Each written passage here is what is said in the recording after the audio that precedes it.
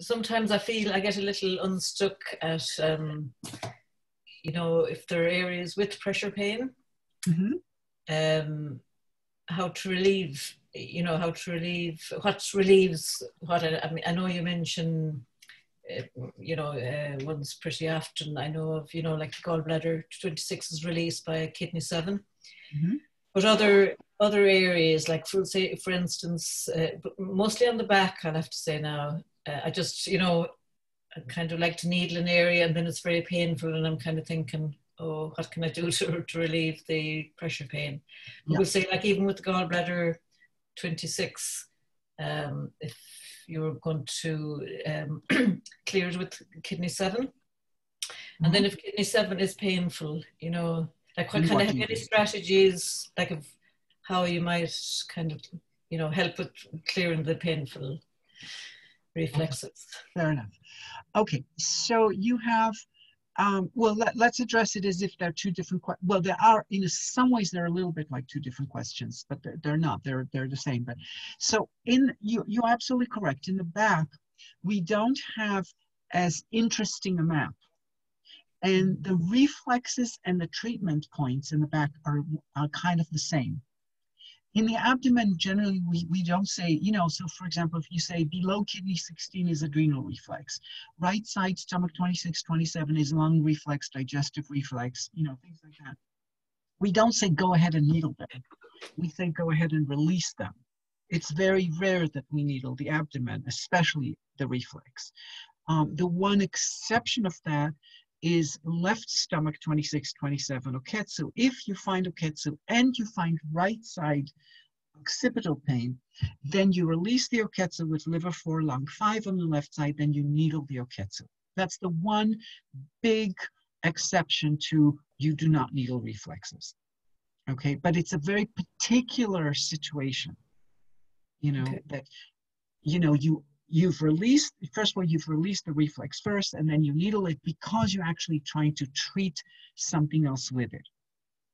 On the back, primarily, most of the things that are reflexes are also going to be used for treatment. So if we say, for example, T11, T12 is sugar reflex, T5 is a Shen reflex, T7 is autonomic nervous system reflex, things like osmoitis, and 11 on the right side is digestion reflex, on the left it's cardiac reflex. We mean you will find something there, and we expect to be able to needle it unless it's too weird. Unless it's too strong. So if there's just something weird on it, if it's puffy, that's totally okay. But if it's painful, then you start looking to release. So the general things that will tend to release the back from a, quote unquote, mechanically would be due to sacroiliac, small intestine 9-10, opening the back, UB35, and possibly you can add to it do 15, do 16. So those are things that kind of dogmatically you can go. Now, the other thing what you can do on the back is, now I'm talking at this point primarily about the watos, the spine area. If you have an area, say you found that T3 is very painful and you want to release it. What you can do is you can go to another area of the spine that is one of the shifting areas of the curve. So that will be T11, T12, or T5. T5, since we said T3, T5 may feel a little bit too close. Okay, so you go for, and L5 is another good option. So you go, say, to L, you press L5, you press it down towards the sacrum and see if T3 gets released.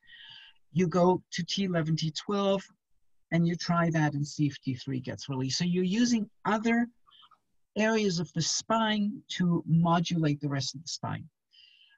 There are some exceptions to that. I mean, there are some places where a reflex, we actually have like dogmas for releasing. So right side T7 to T9, reflecting liver, whether it's on the bladder line or on the watos, you can usually release with left side UB35. Okay, so that's a standard liver treatment. Left, anything left that you think might be cardiac, so whether it's left small intestine 11 or left outer UB line, besides the fact that those tend to get released with DO2, especially the outer UB line, not so much small intestine 11 because it reflects autonomic nervous system. But if you think it's cardiac specifically, then check bladder 60 on the left side especially. If it's painful, do bladder 66 to 67. If it's not painful, needle bladder 66 upwards.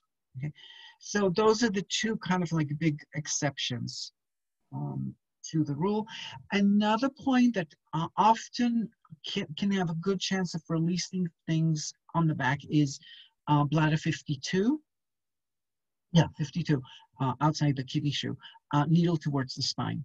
Because what it does is it gives a support to the waist, which means it gives support to the rest of the spine, even if they're lying down at that point. You know, so that's kind of like from a quote unquote mechanical perspective. Now, from the perspective, you know, like you saying, say I want to release gallbladder 26, and I go for kidney 7, and the person goes, ouch. Okay, so I don't want a needle kidney 7. What do I do? So now what I do, since I don't, I mean, I could have ways to, you know, I basically start mobilizing my imagination.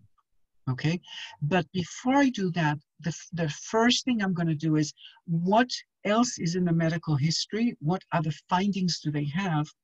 What is it leading me towards? In other words, so I got led to kidney 7 because they have gallbladder 26. But what else do they have? And if I start utilizing that, maybe maybe those points that are going to be, let's say they have REN 15 and REN 17, so, that's supposed to be a spleen 3 pericardium 4. I mean, whatever, and they have anxiety or whatever. I'm just making stuff up. So I try my anxiety treatment, spleen 3 pericardium, and see if that releases kidney 7. Okay. Now, here there's no guarantee. This is not going by the book, so that, it might or might not do it. In other words, the kidney 7 might be painful because of a particular issue around kidney 7, or it might be part of the general picture of the constitution of the person. So sometimes releasing the so-called constitutional issues gives the body enough capacity to overcome the kidney 7, just like any other symptom. If I treat the underlying constitution, maybe the problem area gets released. It's a bit of a maybe, but it works often enough. So I use the same strategy for a treatment point that's painful.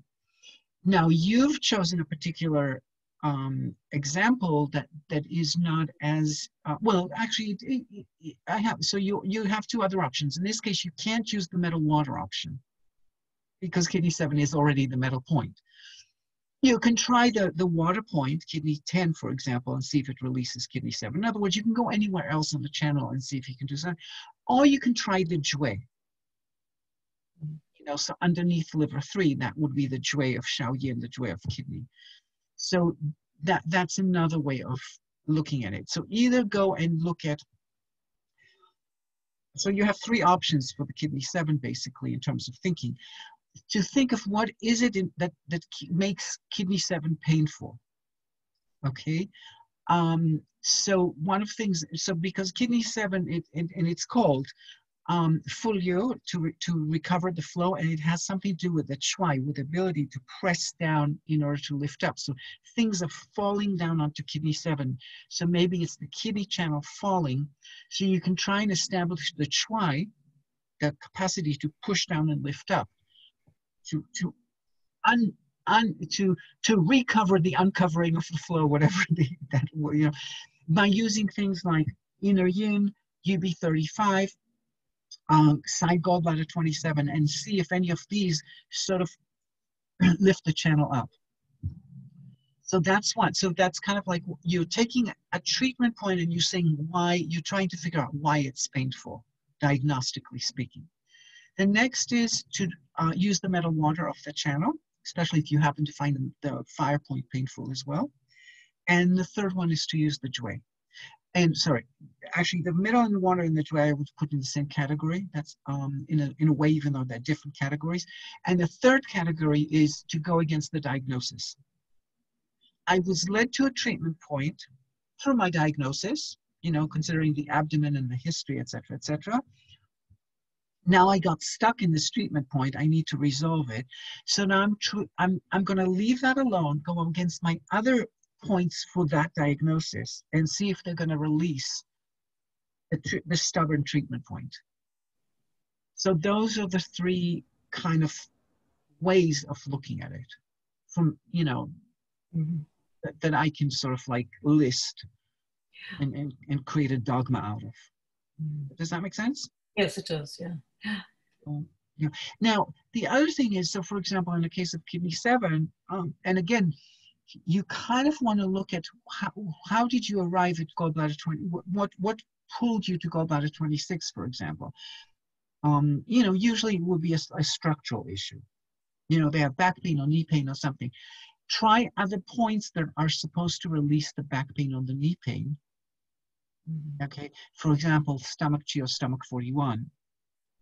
See what effect that has on kidney 7. Now, that's a bit of an unfair example because the stomach chi points and stomach 41 specifically are a little bit like joy points and are also related to the chwai. Because especially stomach 41, stomach 41 has to do with how you use your ankle. So it's a mechanical, it's gonna have a mechanical relationship to kidney 7 regardless. So, you just keep, using so go against what was it that what made gallbladder 26 important here? And it's basically, it's quote unquote going back to your so-called diagnosis, and go and treat that without the kidney 7. I understand that kidney 7 is the point I want to use, but I need to resolve kidney 7 first. Or at least I would like to resolve kidney 7 first, and then I can possibly use it. Yeah. All right. Yeah. Yes. Yeah. Now, if you really can't, there are situations where no matter what you do, you're jumping through all the hoops they've ever been invented, and kidney 7 is still painful. Look, it happens. What you could do is just put a north magnet in kidney 7 and say, okay, I've done the best I could. And use the point as a magnet point. Is it the ideal situation? Well, maybe not. But it's about, this is what you can do at that point. You stretch your capacity, you stretch your imagination to whatever, and at some point you ran out of ideas. Then your choice is needle it, which I tend not to want to do. Or, okay, what else can I do? Well, if I put a magnet on, north facing, there's it has a chance of doing something, dispersing the pain at kidney 7 and using kidney 7 therapeutically. And is there a logic of why kidney 7, say for instance, releases gallbladder 26? Logic is very dependent on one's perspective. So yeah, I can give you a number of different logics possibly. So kidney 7, so okay, so if there's a twist that, so it's related to daimai, and the daimai is basically, you have two ways to look at daimai. You can say that from quote unquote more philosophical or organic phenomenon, we would claim in TCM that it belongs to the spleen because it has to do with extra dampness. Okay, the dye is the accumulator. It is where the dampness is accumulated from, which means that it's a result of a spleen that's not transforming dampness. But if you're looking at the daimai as a channel, meaning, and if you're looking at daimai as a primitive channel as opposed to the way it's described currently, which is from gallbladder 26 down to the pubic bone, which is possibly a bit of an ideology, which is basically a way to siphon the fluids out through the bladder. I mean, so the channel describes something that maybe, now I'm not saying that there is no fascial connection there. There is between the, in the inguinal groove, but but if you're looking at the daimai as the one axis in the body that's horizontal, then it really should be going from kidney 16 or from Ren 8 to do 4. It's supposed to be, and that's definitely a kidney phenomenon, because you have kidney 16, which is a break in the kidney channel, because from kidney 16, one channel goes down, one channel goes up of the kidney channel. Then you have gallbladder 26 is not necessarily kidney, but gallbladder 25 certainly is kidney. It's the mu of the kidney. And then you have the shu of the kidney. So that line of the navel of L2, which is the line of daimai, is related to the kidney. Then another explanation can be that kidney 7 has to do with, so both kidney 7 and heart 7 are points that have to do with those twistings. So for example, they resonate. So not heart 7, heart 3. Kidney 7 and heart 3. Have a similar phenomenon, although for gallbladder 26 specifically, kidney 7 would be a better choice than heart 3. But there are 2 points that if you're going to use heart 3, you may want to do kidney 7 first, for example. So you can say that it's the axis of the Shaoyin, the inner. So if you have a twist, you want to build your core around which the twist can center. So you're kind of trying to build up the central core by using the kidney so that the twist can readjust. Does that make sense? Yeah. I think we lost Camille. All right. But anything else? I was just wondering as well about how you might treat like a weak pancreas. Just somebody that I'm thinking, has some digestive type issues and a lot of bloating, like above the navel. And it sounds a bit like that maybe the pancreas is a bit weak. Okay.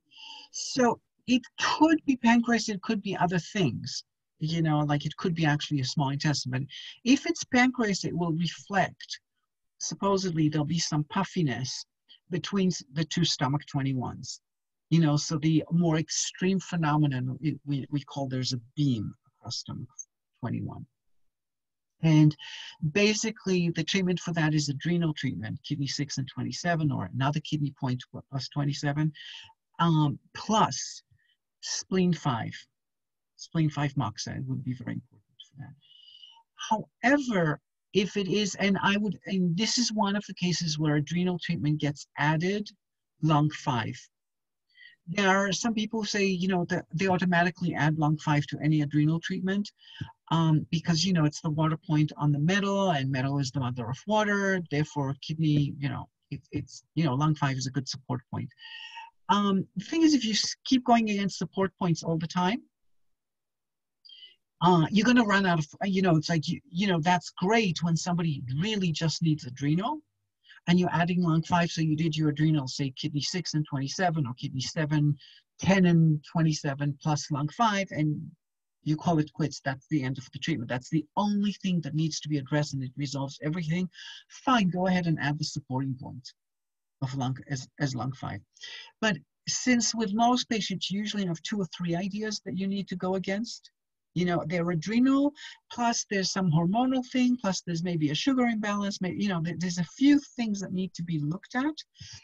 So if you take one idea and you add to it all your supporting points, by the time you move on to your second idea, you ran out of needles, sort of thing.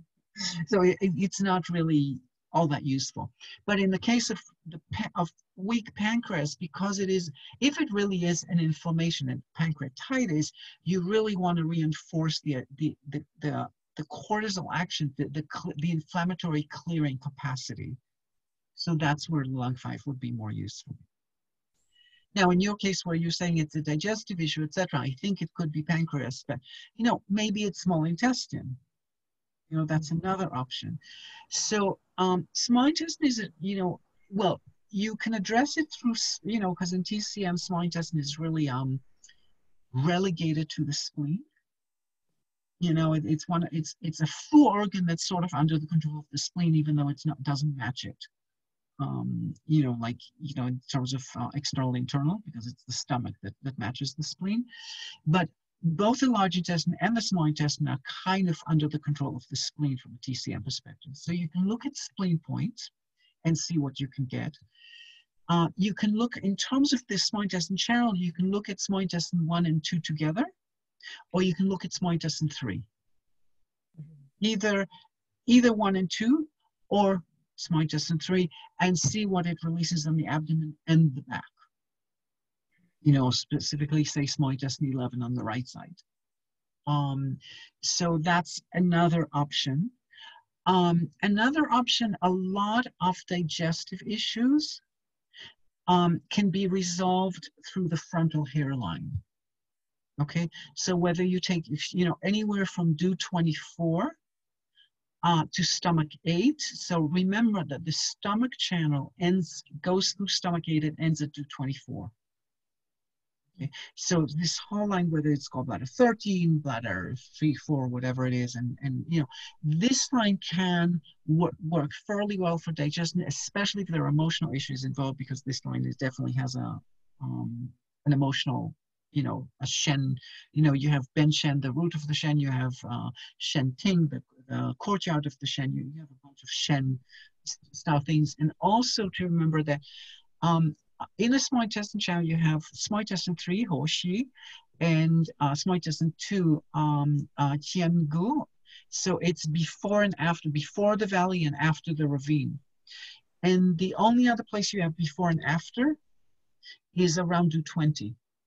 DO19, before the vertex, Qianbing, and DO21, Hoding. So there's a clear relationship between this side of the palm and the top of the head, and if you go further down, the Tong people, for example, use small intestine 4 for low back pain.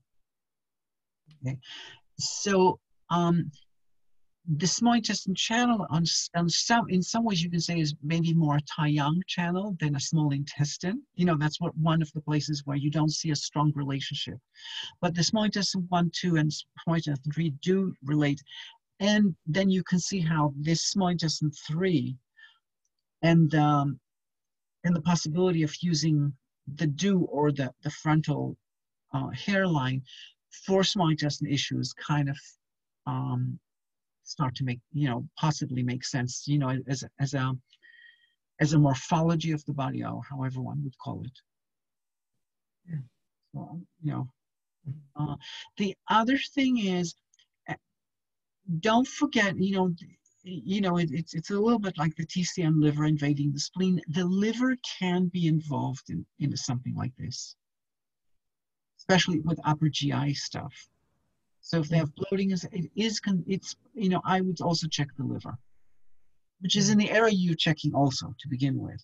But if you're noticing, oh my God, like the right diaphragm is very tight. Then you're going, oh, I wonder if all of this is coming from the liver. Liver issues, yeah. Okay. And of course, it can be this, it can still be stomach. Literally, the stomach itself. If the stomach is, because you're suggesting that the way you describe it, you're suggesting the bloating is already below the stomach, that it's not in the chest. That it's about the navel, but it's below the ribs, is kind of what I got from what you just. So that will tend not to be so much stomach issue, but it it's still worth checking. Yeah. But yeah, I would say your 3 bigger options that are small intestine, pancreas is definitely one, and liver. Those are the 3 that I would look into. Yeah, great, thank you. And notice that all 3 of them basically, actually, that true? I'm just trying to think about it. Yeah, that is true. All three of them, basically meet at, there's meet at the OD sphincter. Mm. So it's a very common phenomenon that people have, kind of an undescribed, you can't attribute it to necessarily one organ. So these are people who often will have gallstones, but you remove the stones and there's still an inflammation, and then eventually they say, no, oh no, that was it was a pancreas inflammation. There's a confusion in that area. It's not so clear cut that you can dissect one organ and say, oh, it's a weak it's inflamed pancreas. No, it's an inflamed gallbladder. No, it's an inflamed gallbladder duct. No, it's a small. They're all kind of mushed together in that area. There's not as good, of course, as organs, they exist separately, but if there's any sort of inflammatory process there, it's gonna possibly invade everything in the area. Yeah, this person did have actually some problem with gallstones. Then I would start, given that if that's the medical history, it's like, go for the thing that's most obvious and see what it does. So the first thing is treat it as, see if you can treat it as if it was gallstones, meaning gallbladder 43, 44 on the right side, Sanja 1, 2 on the right side. See what mileage you're getting out of it. And if you're only getting 25% worth of release in abdominal findings, and not just on the right side of if everywhere. So how do you know that the gallbladder is really the root of the problem? At least how can you get some confidence in being able to declare it? You're trying it. Now, if you're trying right side gallbladder 43, 44, right side Sanja 1 and 2, and bang, all the abdominal findings are gone, everything on the left side also gets better. Okay, the neck on the left side is better, then you sort of go, oh my God, gallbladder is really essential for this person, because the moment I tap into it and open something up in the gallbladder, everything is able to relax and function better. Yeah, I actually did, Evie, I did gallbladder in the last two, and the 43 and 4 is it, on the gallbladder channel, and this person came back. The next time they came back, they said that they had an experience of woke up during the night and got this feeling of really reflux type of feeling, and brought up a lot of bile.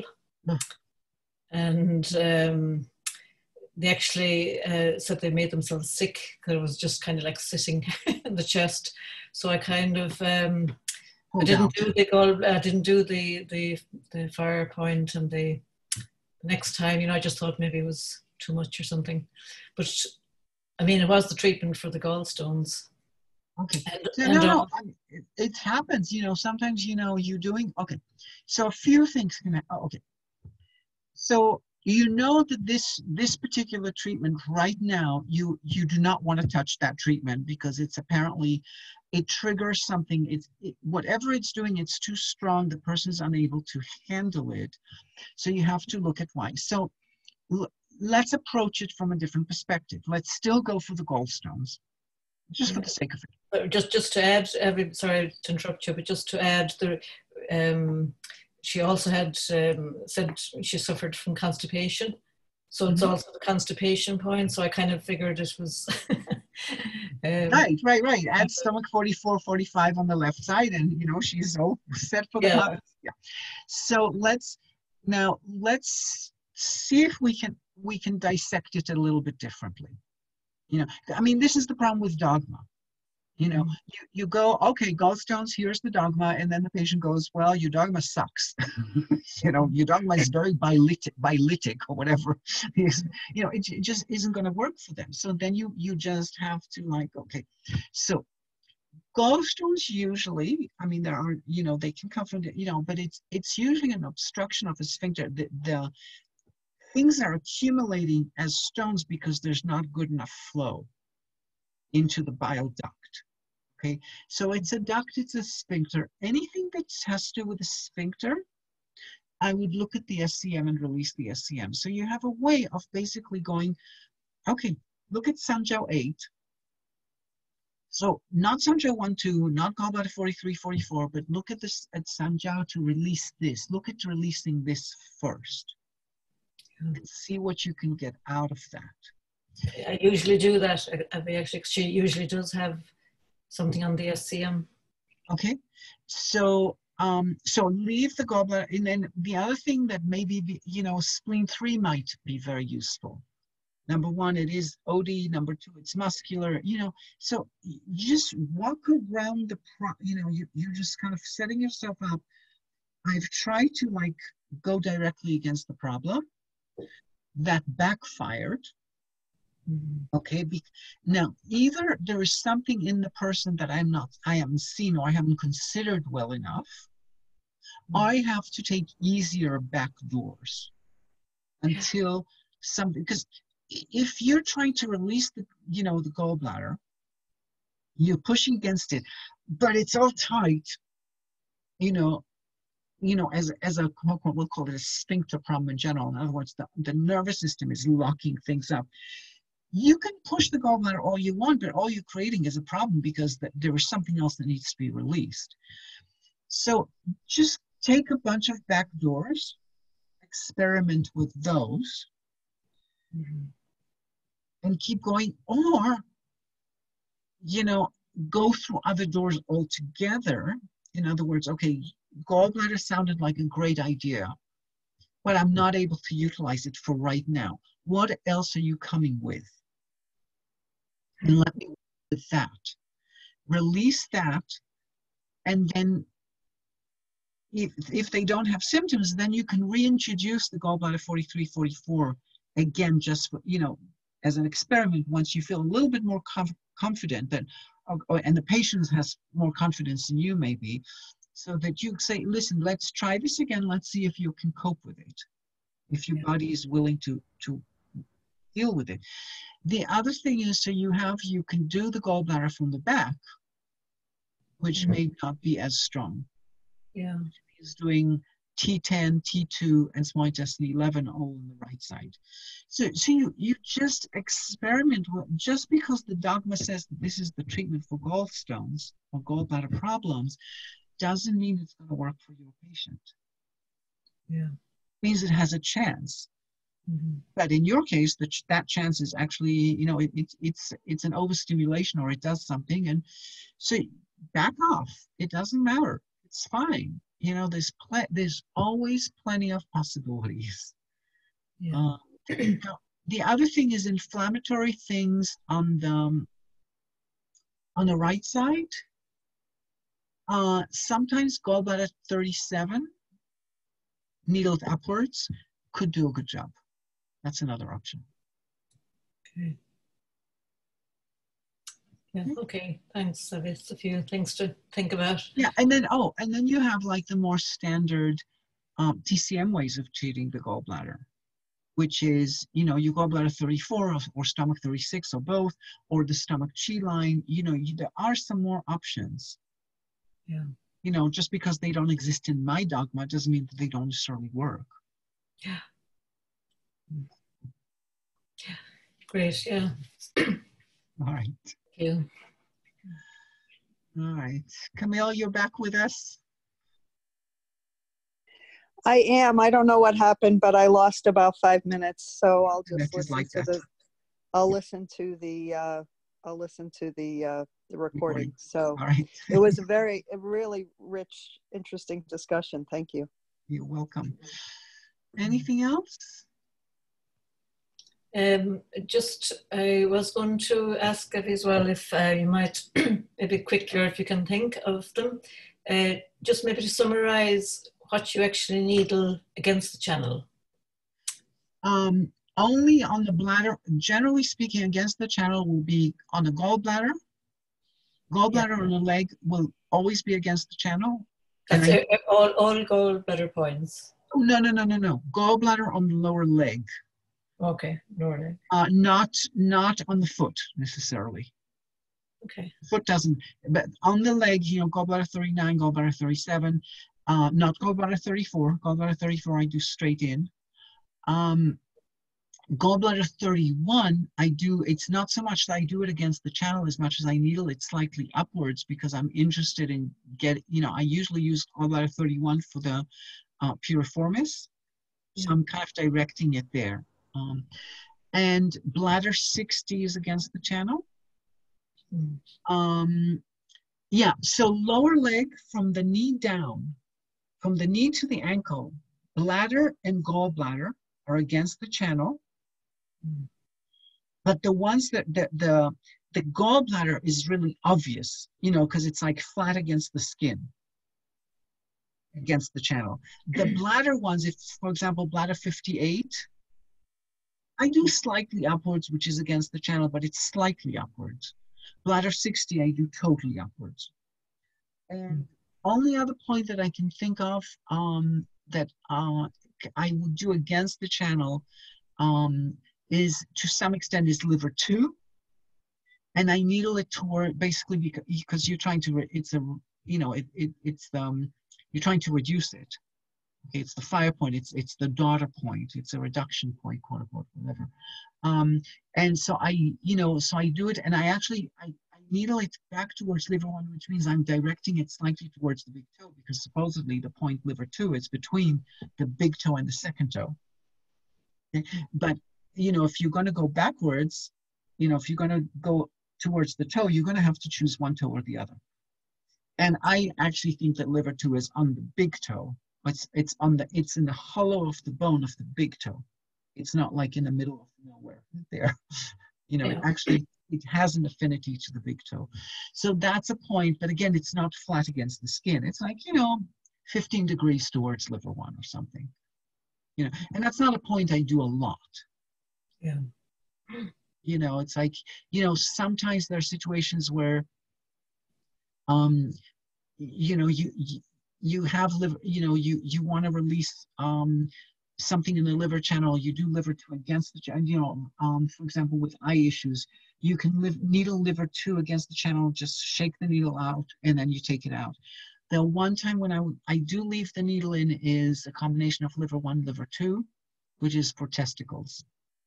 If you have supposedly let me see if I remember this correctly, because, you know, I found that the dogma is not totally correct. I believe, well, one side gets liver 1, the other side gets liver 2. And the question I always have is it the bad testicle side that gets liver 2 or the good testicle side that gets liver 2? And the thing is, I remember having experimented with it originally and having decided you can't tell in advance just because which testicle is the problem. You have to try, because what it's doing is it's balancing the liver channel. Liver 1 is like a tonification point and liver 2 is a reducing point. So it's kind of like taking the scales on the liver channel and adjusting them. And my experience is I can't rely on the dogma to the point that I don't even remember what the dogma is. Okay. I just try liver 2, liver 1, one side, and flip it if it doesn't work. I did have a patient one time that actually had testicle removed. But they had cancer. Yeah. I used to do liver 4 more. See that he had, I remember he had a lot of inguinal pain as well.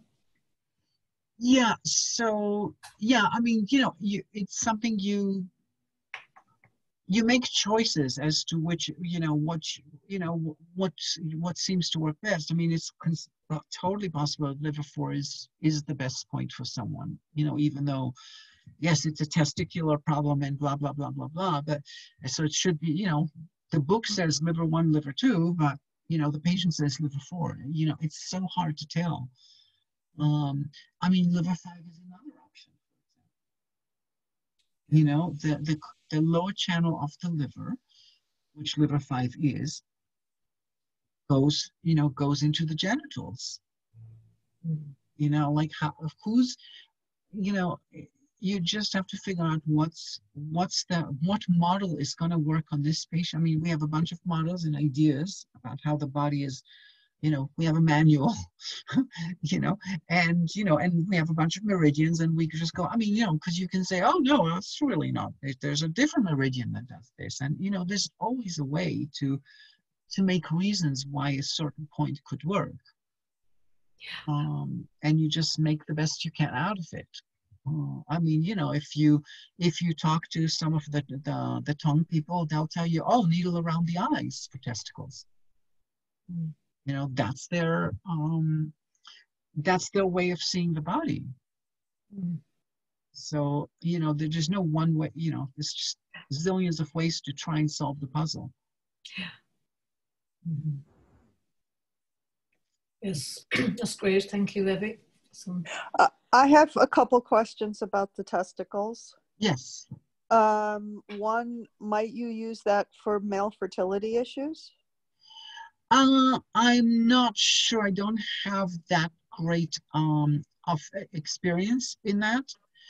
And actually somebody just asked me that this week. So but honestly, I don't fully know. This is, if there is a damage to the testicle, in other words, if there is a fertility issue where they're saying, because this treatment is meant, that liver 1, liver 2 is meant for what, to balance one testicle, the issue in one testicle. So if you're saying your sperm count is too low because your testicles are, I don't know, they're too flowery, they're too blah blah. I don't know. I don't understand. I don't know enough about the terminology in that field. Then yes, if it's one, but people are not going to have a fertility issue because one testicle. If one testicle doesn't work quite right, if there's an issue with one testicle, the chances are they're still fertile. Okay. Because this, do you know what I'm saying? The sperm comes from both, so there's no need for, so this is really more like quote unquote a mechanical thing, but it's something to experiment with. I would say with fertility issue, I would check any congestion in the upper leg, okay, in the inner thigh, towards the inguinal groove. I would check the inguinal, and I would check the SCM. Male urogenital issues are highly correlated to the SCM. Really? Oh. Yeah. Well, okay, think about it this way. In the autonomic nervous system, we say the sympathetic and the parasympathetic are antagonistic of each other, right? That's like the phrase, that's like standard physiology of 1950s, textbook sort of thing. Although it's not totally agreed on. There's one exception to your either sympathetic or you're in parasympathetic mode, and that exception is in sex, and especially for men, okay? There has to be especially for men, there has to be both a parasympathetic component in sex, in reproduction, but there has to be a sympathetic component because, there has to be blood flow in order to create the capacity of the sperm to go out. Okay, so men's urogenital problems are incredibly, very strongly correlated to their state of the nervous system. Women's also, but with women we say, oh, it's anxiety, you're too anxious, there's all sorts of little phrases around it. But physiologically with men, the connection is way, way stronger. Now, the other thing is you can think about is stomach 9 and kidney 11 are two corresponding points.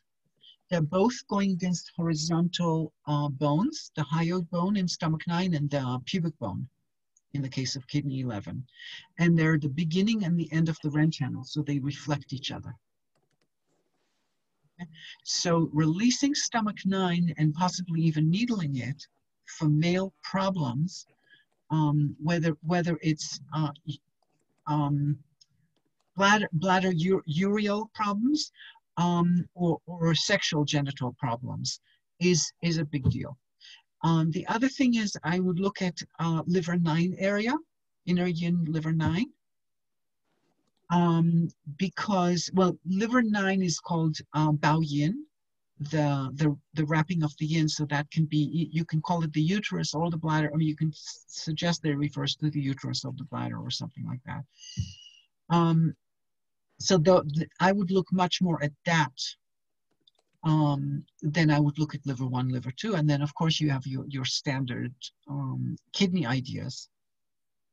You know, depending. I mean, right. I just don't know. I don't have enough knowledge of male, actually, or female. I mean, fertility is not my field in general. Not for women, not for men. With men, I tend to think that, you know, it's often, and you have to distinguish whether it is, just like with women, I guess, whether it's a mechanical obstruction or whether it's an organic weakness. There's an organic non-production. Is it coming from a congestion in the routing? Or is it, you know, like, for example, do they have low testosterone? And, you know, there's just no production. Right. So, you know, so this liver 1, liver 2 doesn't quite, it would not be the first thing I would think of. Okay. Okay. So I have another question related to that treatment, because I'd never heard that treatment before. Quite interesting. Mm-hmm. Would you ever use it in any circumstance on a woman, for example, like a Bartholin gland cyst or something like that? A what kind of cyst? A Bartholin gland cyst. What are those? The Bartholin gland is what produces the vaginal fluid, and it's not uncommon, particularly as women age, that the gland gets blocked, and it can create a cyst. Sometimes it even will get infected, and there'll be an abscess. Like, it's supposed to be the size of a pea. And I've seen one case where it was the size of a large zucchini, and Whoa. It was so painful, and the person had to go to the emergency room. Now, and where is this gland located exactly? It's just right on the edge of the labia. Okay. You know, here's what I would say. For a cyst, I would look at liver 8. Liver 8 is the main point for cysts and accumulations. And I would possibly look at liver 5 again, you know, which is like anti-inflammatory. The liver 1, liver 2, the point of the liver 1, liver 2 is this is an external genital. I mean, by the way, just to say, you know, as you asked if I would do it for women, I have done it for women, and I've kind of joked with, you know, it's like, oh, I'm treating your testicles now. Because what it is it's about an imbalance between the two sides. Well, usually it is on one side, and this is external. Okay, no, fine. I'm just saying, you know, it would certainly, you know, the way I say it is like, look, you take an idea, you run with it. Right. Until, you know, there's some obstruction that says, hey, this is a stupid idea. Where the hell did you come up with that from?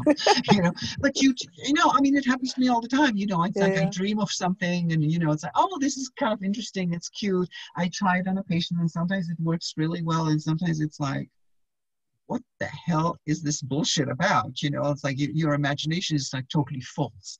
So you're not going to know until you try it. Sometimes you try it. Sometimes you try it on one patient, you'll never try it again. Sometimes you'll try it on 3 or 4, and then you go, hey, not so useful. Sometimes you'll try it on a few, and then eventually you'll figure out some subtleties that make it work.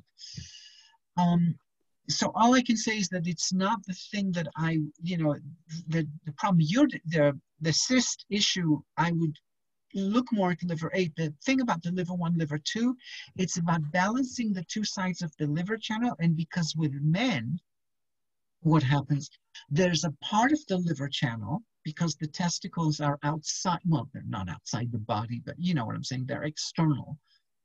It's an external genital, you know, so unlike with women where it's in the abdomen, the liver 1, liver 2, it's about this balance of something. So, for example, the reason why I used it on a woman, there was an imbalance in walking.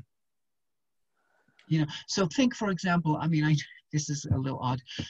If a man had orchitis, and they had a huge testicle, that leg is going to go to the side quite a bit. Okay, if it's large enough, if they have a large zucchini size, you know, for example.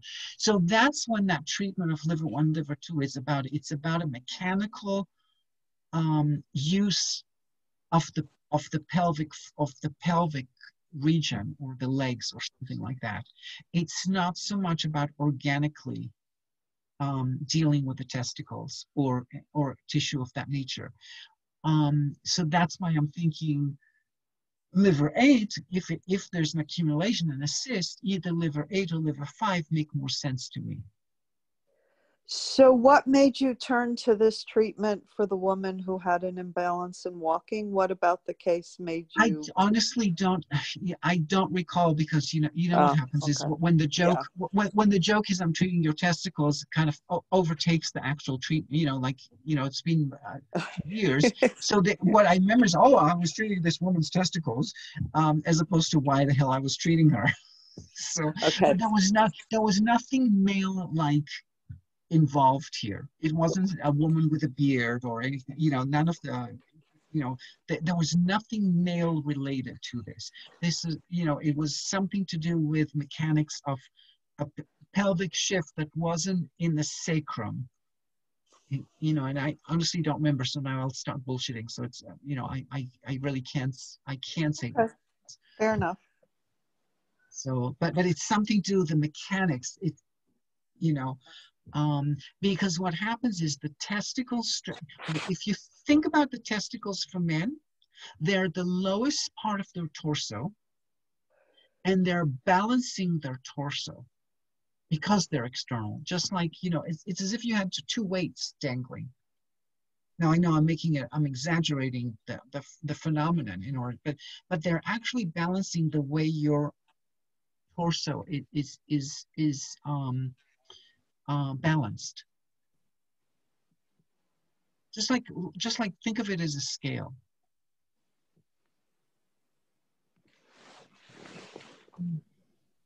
Okay.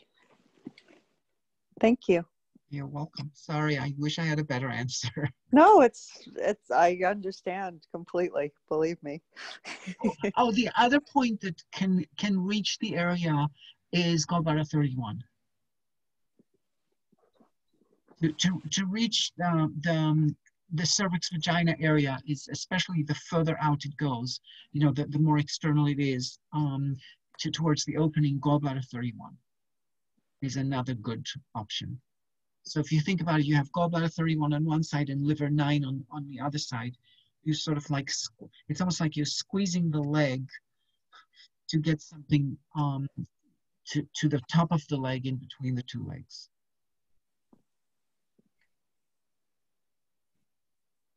Okay, thank you. Anything else? No, not from me, Abby. No, that was a great session, Abby. Thank you. You're most welcome. So enjoy your week. I hope it gets cooler in California. God. Yeah, thank you. Probably it'll go to 20 below zero, but I don't think it will. Not in California. Here it does, but right. We'll try not to have any more calamities for a while. Yeah, that would be nice. So, yeah. All right. Well, enjoy your week, and I'll see you guys next Monday. Both of you enjoy. Bye-bye. Thank you. Thank you. Bye. Thank you so much. Bye.